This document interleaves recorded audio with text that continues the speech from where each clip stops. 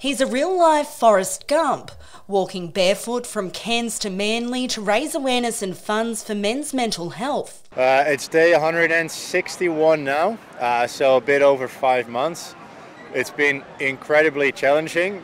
Today, though, the Barefoot Dutchman spoke words of wisdom with the Central Coast Mariners. Walking from Cairns to Sydney, the most densely populated area of Australia, so that way I can speak to as many people as possible, go through as many towns as possible, to get the message out there that, especially towards men, that having emotions and showing emotions and speaking up whenever you need to is completely fine, that you're only human. It has nothing to do with your masculinity. You can still play footy and work on your car, but it just needs to get out there. And the 2,600-kilometre walk wraps up on Sunday after Anton walked from Terrigal to Gosford today. The Barefoot Dutchman will then make his way through the peninsula tomorrow before catching the Palm Beach ferry from Ettalong Beach.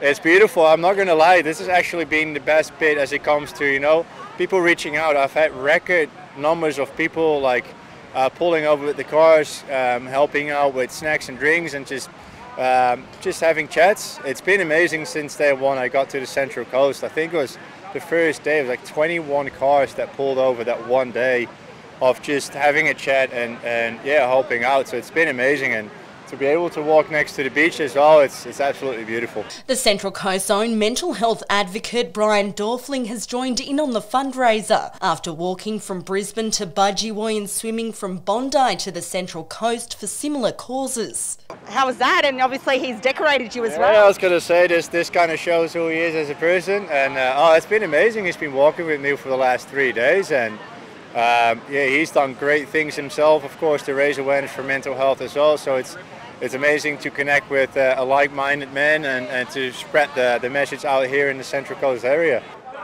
It's bringing back some really fond memories of community, of my walk or our walk. And when he was walking through Budgewoi, a friend messaged me and said, have you heard of this Barefooted Dutchman? I was like, yeah, I think so. And I had a quick look and I was like, this is amazing. So I went to see him. He's such a beautiful character, really jolly. I see you're not wearing any shoes. Now, have you ditched your shoes in support of the Barefoot Dutchman this time? I have.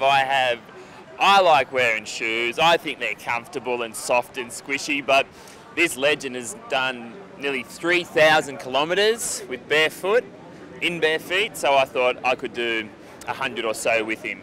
The duo will complete the walk together. Finishing in Manly on Sunday on the South Stain, so in front of the Life Saving Club there, and trying to create a bit of a Forrest Gump moment. So try to get as many people as possible to walk with me from Queenscliff all the way to South Stain to finish with me, and to kind of show that we're united for all the people that are dealing with their mental health right now, and to show that they're not alone.